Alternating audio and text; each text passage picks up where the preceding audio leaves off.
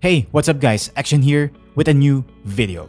Today we're going to look at the ASUS ROG Strix Z590-E gaming Wi-Fi motherboard, which is another motherboard that can support the new 11th gen Intel desktop processors. As usual, I'll walk you through the board's basics features as well as the build video and short performance test. But first, let's talk about the box real quick. The box contains all the headlining features such as the support of 11th gen Intel processors, as well as Wi-Fi 6E, and other features such as SLI and Aura Sync. At the back, you'll find more about the motherboard's striking features, which we'll talk about more later. So here's what's inside the box. On the motherboard, you'll find of course the LGA 1200 socket, which supports the 10th gen and 11th gen Intel processors. It also has 4 DDR4 RAM slots equipped with the ASUS Optimum 3, which allows memory kits to run at lower latencies, reduce voltages while operating at higher frequencies.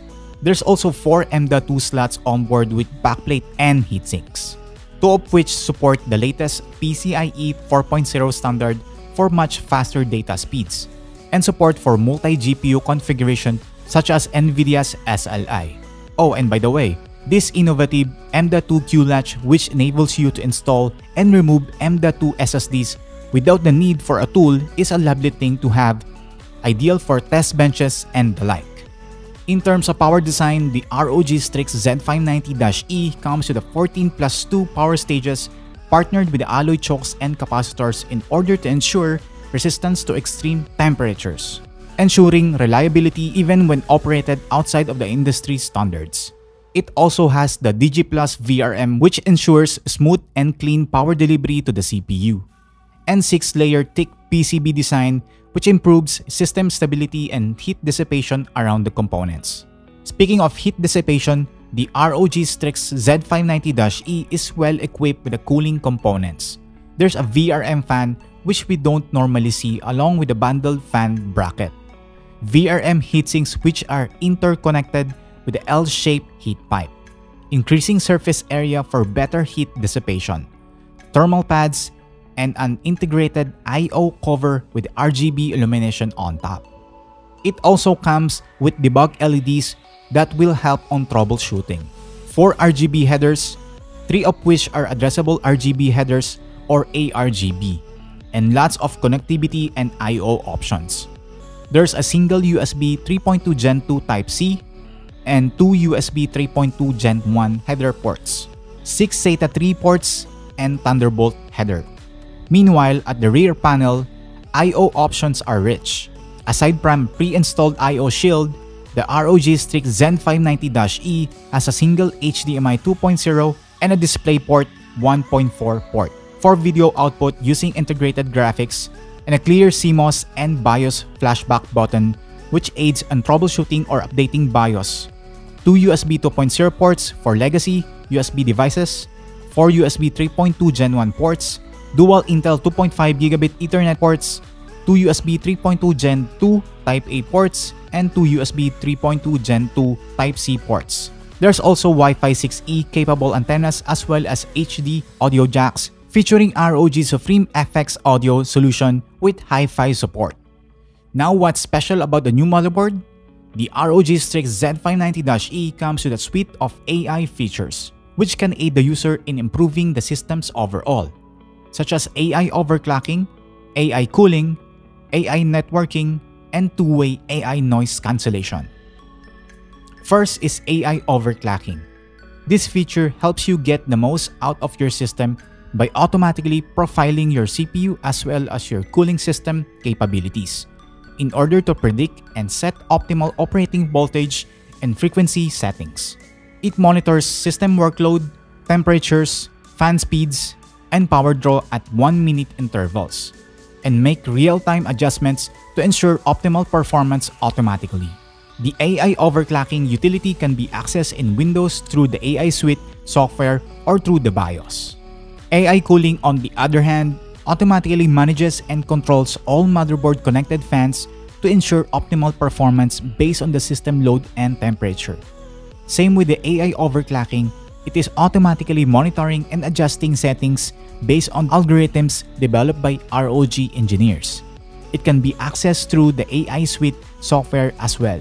Speaking of cooling, let me tell you quickly about the new ROG Ryujin II 360, which is this AIO liquid cooler with a huge LCD display that can be used to personalize or display information such as CPU temps and also play short video clips. I was actually amazed at the cooler due to its improved design, quality, and performance-wise as well. Perfect fit for this build. Also, let me know in the comments if you want a full feature video or quick review of the ROG Ryujin II 360. AI networking is made possible with ROG's GeForce 6 utility, which features AI-enhanced algorithms that identifies usage patterns and digital signatures of applications, comparing them to a database of over 200,000 applications, and then adjusting applications' bandwidth allocation depending on the situation. An example, while gaming, it accelerates and prioritizes game packets to give better gaming experience. Even though you're streaming high-definition videos or transferring huge files on the background, you can also see visualized graph of your real-time network usage. And the last of the headlining AI features is a two-way AI noise cancellation. It utilizes a huge deep learning database to reduce background noise from the microphone and incoming audio while preserving voices. Noises such as keyboard clacks, mouse clicks, and ambient noises are removed so that only your voice can be heard during gaming or calls, with minimal performance impact. Here's a sample of the AI noise cancellation feature. Alright, so now I'll be testing the two-way AI noise cancellation feature of the ROG Strix Z590-E gaming. So I have here the ROG Strix Flare mechanical gaming keyboard with a Cherry MX blue switches and an electric fan beside the PC table to simulate the usual background noise. Alright, so this is what you'll hear when the AI noise cancelling feature is turned off. Note that I'm currently typing on my mechanical keyboard with a Cherry MX blue switches and an electric fan beside me. And this is what it's like when the AI noise cancelling feature is turned on, with the same background noise of the mechanical keyboard and the electric fan. Now that we're done talking about the motherboard, it's time to build a system which we'll use to test the said features. For this test, we will be using the Intel Core i9-11900K. So sit back, relax, and enjoy this build.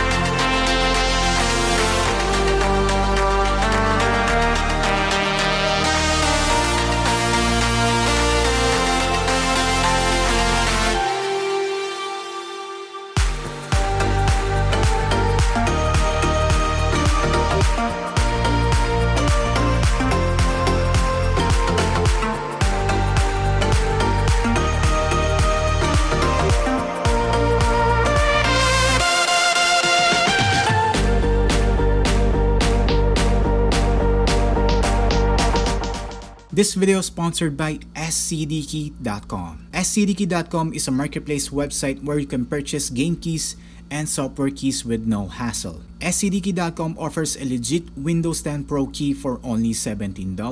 This is the same keys I use on my PC builds. But to make it more awesome, they will be giving another 12% discount. Just type our coupon code XTNC to get it for only $15.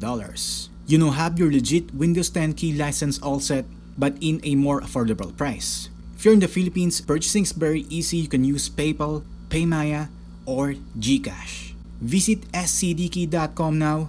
I'll put the link in the video description below. So thank you scdkey.com for sponsoring this video.